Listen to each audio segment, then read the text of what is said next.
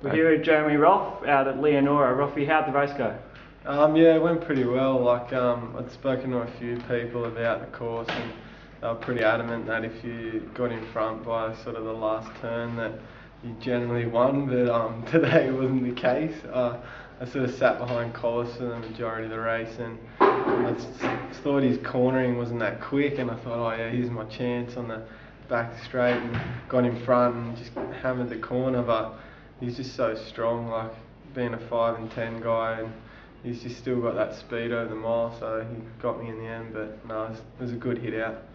Nonetheless, 4K for your efforts isn't too bad. So. Yeah, it's better than most jobs pay, I guess. So $4,000, I'm pretty happy. It's hard being a runner. I guess you don't have the opportunity to work a lot, and if you do, it's hard to sort of succeed as a runner. But yeah, definitely the money's a bonus. But it was just such a great atmosphere out there to run such a rare event, and I think I'll definitely come back for it. So you've enjoyed the experience? And It's pretty out there, you know.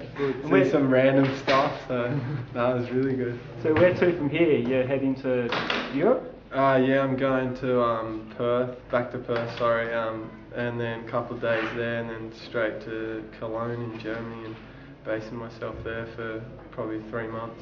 3 months all the way up to Berlin? Yeah, definitely, yeah. I'll leave from there. I think the team camps there as well, so it's kind of coincidence, and then just head to Berlin straight from there. And your race plans in Europe are still undecided? Yeah, just sort of waiting to hear back from a few meets, but I think I'll just be travelling sort of to and fro, not far from Germany, and that way, just get into the best races I can. And because now I've run reasonable times. I still want to get the A standard, but at least now I can sort of more focus on racing, and the times should come hopefully in Europe.